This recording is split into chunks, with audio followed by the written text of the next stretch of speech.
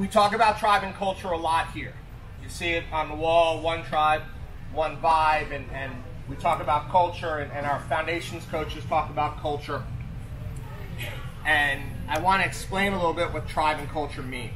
Just had this meeting with all of our staff the other day, and I thought it was good to just share that with all of you. I define a tribe as a group of people, large or small, who are connected to each other, to a leader, and to a purpose. And I don't use the word leader in a singular sense. I don't want to be everyone in here's leader. But I truly believe that everyone in this room is a leader. That a tribe is not made up of members, a tribe is made up of leaders. And I really feel that way about this tribe. And if you take a culture and people and a shared vision, then you have our tribe. This is our tribe. Look around. It's pretty phenomenal.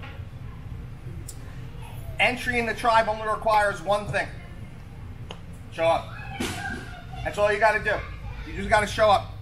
And then once you're here, make relationships, make connections, be a part of this community.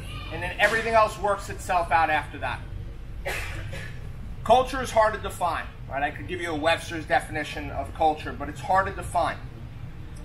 I speak about it, I study it, I've even been brought in by organizations to talk about it, but I probably couldn't sum it up on one slide for us. So instead, I just want to share with you some of the things that I feel make our culture at SBG Athens phenomenal, and a place that unlike any other place. And I mean transcending martial arts. Authenticity, honor, integrity, and sincerity above all else. Aliveness, leadership, right? Everyone in here is a leader. Everyone in here is a leader. Personal responsibility. All people are welcome. All people, all goals.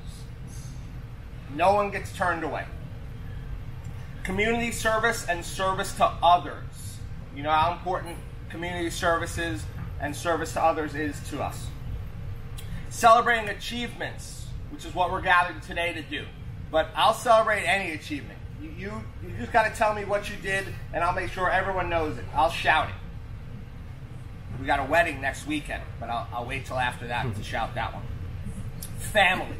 Family means a lot to me. We have families on the mat right now. We have families in this room right now. And I'd like to grow that way. I'd like you guys to all marry each other, have kids, let the kids grow up. It's just easier that way. Have kids, adopt kids, have them grow up, and have me coach them too. Nothing would make me happier. Meritocracy. This belt ceremony today, the people who are getting belts today earned those belts. They earned those belts. Nothing is given here. Train and roll honestly with each other. The big 5 rules, which are on the wall. Coaching and mentoring.